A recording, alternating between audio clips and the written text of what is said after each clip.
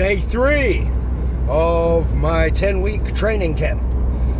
So what's the time? It's 5:46 a.m. 5:46 a.m.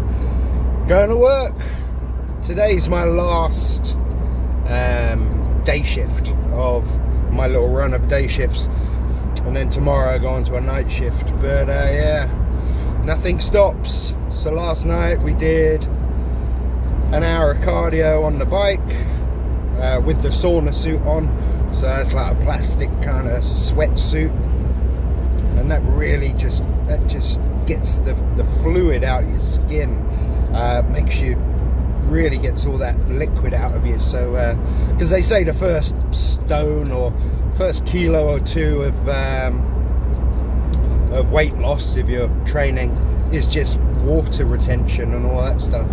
You know, when you're grabbing all that shit around your waist and all that sort of thing, it's just all liquid and water retention. So once you get rid of that, then you can get into the real fat burning stuff.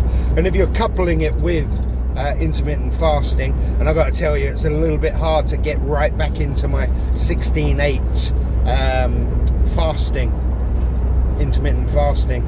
I'm doing it all right through the day, so I'm starting to eat at 9 a.m. and then I stop all my I finish eating at 5, and then come sort of about 11 o'clock, that's when I'm absolutely hanging, I'm hungry. So I did have a little bit of toast last night. You know, slowly, right? We got to get there. It does take a bit of coaxing for the body to get used to going on to the 16/8 fast. But you know, I've done it before, and once you get into the rhythm and the routine, it becomes very easy. But you know, just got to keep chipping away. But here we go, another 12-hour shift coming up. Let's crack on.